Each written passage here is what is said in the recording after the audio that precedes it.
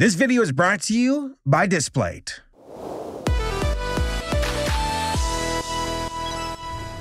Halloween, a time of tradition, and busting out our favorite spoopy movies. The Nightmare Before Christmas, Hocus Pocus, It's the Great Pumpkin, Charlie Brown. So many classics to fondly revisit, whether they're genuinely good or downright cheesy. But who cares? We can cut them some slack, because it's Halloween.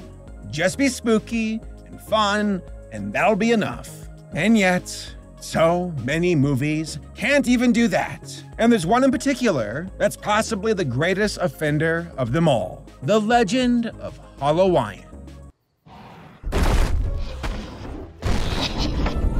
Words fail me with how terrible and bizarre this movie is. Let's go surfing on jelly waves. Let's go hang out with off-brand minions. Let's go trick-or-treat at our furry neighbor's house. You know, the one who wears leather pants and hands out Hawaiian sweet rolls on Halloween. Ah! And y'all aren't even ready for this. The movie was created by the company who makes King's Hawaiian sweet rolls. They're slinging their own products in this movie. Shameless. Downright shameless. Who asked for this? Who thought that this was the best way to promote your stuff? So I was actually going to review this trash last year, but I had to postpone it due to scheduling issues. So that meant I had to watch the film again. Guys, it was like dying twice. Yeah, we got a film that looks awful, has a terrible story, and is also chock full of corporate meddling and direction. Folks, we might have discovered the worst animated Halloween film of all time. And that is saying something. What's Hawaiian for die? Let's Google this here. Makaloa. Yeah, we're about to Makaloa, folks. Save me from this movie stitch. Or preferably the hot Hawaiian lifeguard from Lilo and Stitch. You know the one. So, what are the origins behind this cursed movie? Well, like I said, a production company was straight up created for the sake of producing this movie and slinging the bread products of King's Hawaiian. The name of the studio? Oh, you think you're so clever. Fresh Baked Films. Guess how many movies they've made? Yep. Just the one. Now, I've seen some convoluted reasons for why movies and shows are made. But to sell bread? That's different. It seems to be more trouble than it's actually worth. Like, I truly wonder if they've made their money back on that investment. Because I'll tell you this, these box office returns, no, that's not going to cover the cost of the movie. Now, the movie had a Facebook page that promoted the film. You got these advertisements, and also you got recipes for the movie. Yeah, we're gonna use our sweet Hawaiian bread to, you can eat it while watching the movie. Though I'm not going to lie, that cheese bread one looks pretty good. Also, I like how this one promotion clip says, he's straight evil. But like, just drop out the evil. It's like, oh no, he's straight. He stomps on a car. So there was another studio that came in to help with the production, and it goes by the name of Arcana Studios. Their filmography is not that great. Ooh, Howard Lovecraft 1 and 2 and 3, and oh my God, stop, no more. The director for Hallowaiian was a guy by the name of Sean Patrick O'Reilly, a director from Arcana Studios. Oh, and get this, there were 3 writers for Hallowaiian. That's a lot for this movie, and yet still not enough to save the film, apparently. In September of 2018, The Legend of Hallowaiian was released via DirecTV and also a few movie theaters. And yeah, it did not do too hot. It makes me wonder if this movie would have done better on a streaming service, though I doubt Netflix would want to have this film on their front page. Check out the Hawaiian sweet rolls. It's like, wait, no, is this movie a bread commercial? Yeah, no, we're not picking up your film. Go away. Go take your bread somewhere else. Alright, so what is the Legend of Hallowaiian about? Well, our story begins in the lands of, you guessed it, Hawaii. Think it's the Big Island. We are then introduced to 3 kids, Kai, Eddie, and Leilani. They're surfing in the gelatinous waves and stumble across an underwater chasm. In the chasm, they unleash an ancient Hawaiian curse and release the demon? Yeah, it's Pineapple Head. No, not Pumpkinhead. Get it right, Pineapple Head, because it's on brand. And the guy just skulks around the island with his angry face, stomping his feet, chasing the kids, and that's all he really does.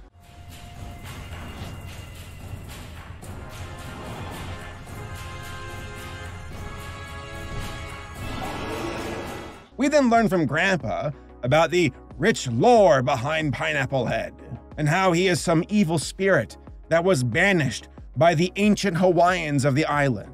Oh, and by the way, this was told via handing over drawings from a kid's book. Ooh, fancy. The kids then talk about how they lied to the grandpa and did not tell him the truth about the box and unleashing Pineapple Head. They did this because they did not want to get in trouble and not be allowed to do Halloween. Priorities, folks. I respect it. Also, check out the kids' bedroom. You got movie posters from previous Arcana Studio films, like Howard Lovecraft and Pics. Ooh, subtle. We then see Kai's grandpa telling him how important it is to respect the Hawaiian gods. And then Kai just straight up drops an atheism bomb on poor old grandpa. Sorry, Grandpa, that stuff isn't real. Like a giant spaghetti monster. Or wait, a giant pineapple monster. Oh, and by the way, the grandparents are like, oh, looks like the volcano's erupting tonight. All right, kids, go have fun trick-or-treating. Speaking of which, let's go trick-or-treating and witness one of the most confusing scenes in animated history. Rawr. Oh. That's awesome. Thank you. Aloha. Trick or treat. Treat. You all have a great night. You too, Mr. Griffith. Mahalo. I love these King Hawaiian sweet rolls. They're the best. What is this scene? What was that? First off, what is this model? It looks like it's from a different movie. Oh, wait, that's because it is. This character is from an Arcana film called The Steam Engines of Oz. Wow, how resourceful. Next, what's with the dialogue? The exchanges are so awkward, like Elder Scroll NPCs talking to one another. And then, of course, the bread. The executives were like, okay, you know what? No, I want y'all to spend half of the money of the budget on the bread. Make it look good. I don't care if the rest of the film looks like crap. Make the bread shiny and delicious. All right, moving on. Pineapple Head just shows up and chases down the kids. Something to do with the moon rock that Eddie has. Then a bunch of minion clones show up to help the kids out. Technically, they're called Menehune, which is an actual Hawaiian legend thing. But my God, does this movie take some liberties with their interpretation of the lore. According to sources, Menehune are some kind of dwarf race according to Hawaiian legends. But here, they are colorful minion hamsters. Ah, yes, let's sell some merch and let's sell some sweet rolls. Money, yay! So the hamster things take the kids to their village, where the kids are all like, oh no, we gotta stop Pineapple Head and keep the moon rock away from him. And how do they plan on doing this? By casting it into the volcano! You have only one choice. The ring must be destroyed.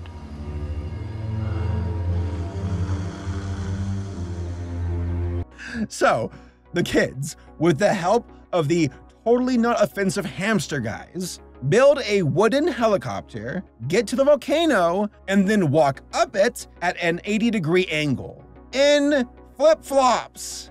But oh no, Pineapple Head ambushes the kids at the volcano and gets the moon rock. But don't worry, the kids believe in the power of Jesus Christ and summon a lava lady goddess with her lava boobies. I'm not joking, she's got lava boobs. Okay, so for the sake of everyone's sanity, I'm going to speedrun the conclusion here. The kids get the help of the lava lady and some guys called the Night Marchers, which is also some Hawaiian lore thingy. So the lava lady, the Night Marchers, the kids, the colorful hamsters, and then sharks all attack Pineapple Head and defeat him in glorious combat. And how do we wrap up the film? Well, with a song, of course. Grandpa swings his Elvis hips and Grandma gets all hot and bothered. Oh, and of course, how can we complete this movie without featuring the two most important parts of this film? Minion clones and King's Hawaiian sweet rolls. As if this movie isn't already shameless enough. I love these King Hawaiian sweet rolls. They're the best. So, what are my overall thoughts about this Hallowaiian trash? Well, let's start off with, I don't know, voice acting? Yeah, let's start with that. I mean, it's the least offensive aspect of the film. Now, the most famous celebrities included are Noah Schnapp, the Will Kid from Stranger Things, and then of course, you got Mark Hamill. Though he is barely in the film. He's like some cop who doesn't do anything at all. But you better believe they're putting his name on the DVD. Noah sounds like he's phoning it in, and I don't blame him. And everybody else sounds like they just did one take for their lines, and that was good enough. Next, there's the story. Yeah, it's bad. The writers attempt to pull at your heartstrings with Kai's parents being dead, and how Kai is a man of little faith.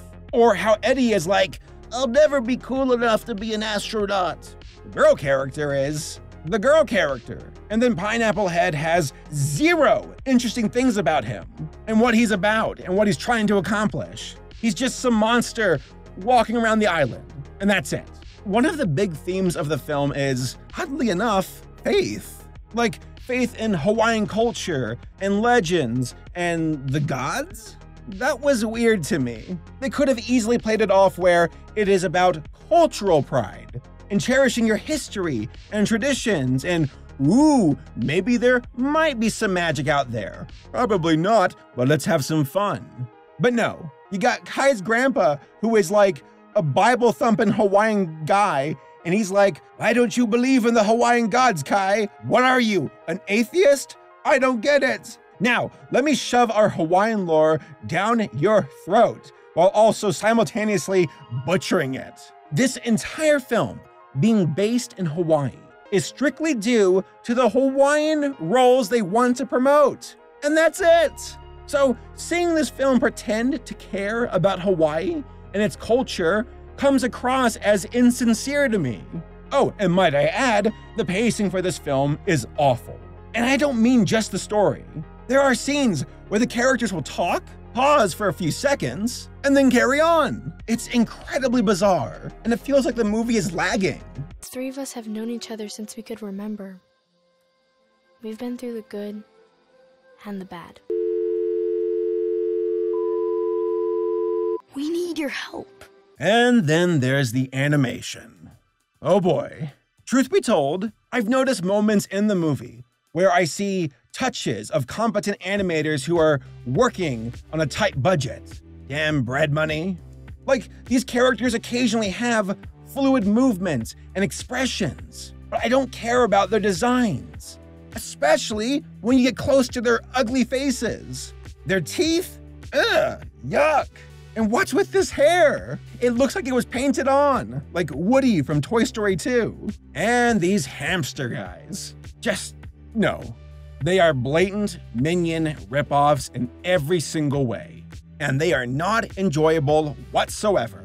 The only visual in the entire film that required a full-on budget with their top-tier attention would be, of course, the Hawaiian bread.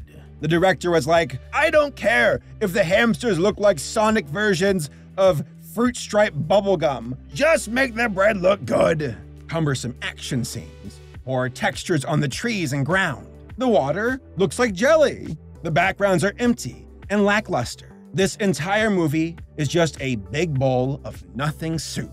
But hey, at least you can have it with some bread. So, in conclusion, this film is the result of bread.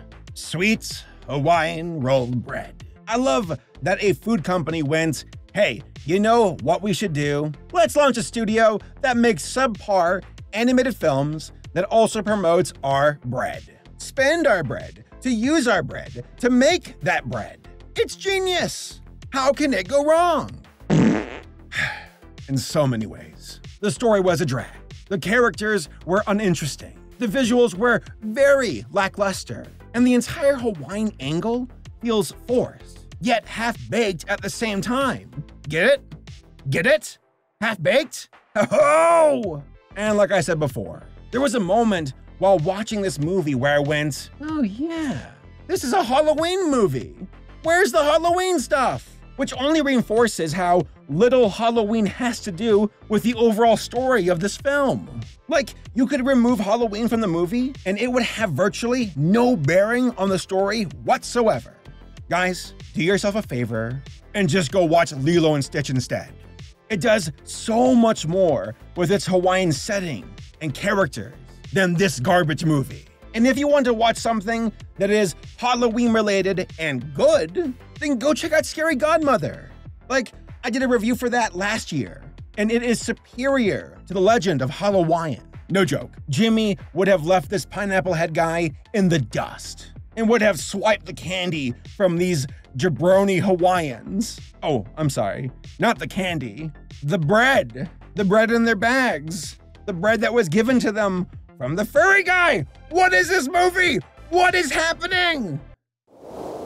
So a big shout out to this video sponsor, Displate. Man, this sponsor came at a really good time because I desperately needed some art for my bedroom. These walls of mine have been barren for months now, but Displate came to my rescue. Displate is a one-of-a-kind metal poster designed to capture your unique passions, collecting them and getting inspired. They're sturdy, magnet-mounted, and durable enough to withstand a lifetime of intense staring.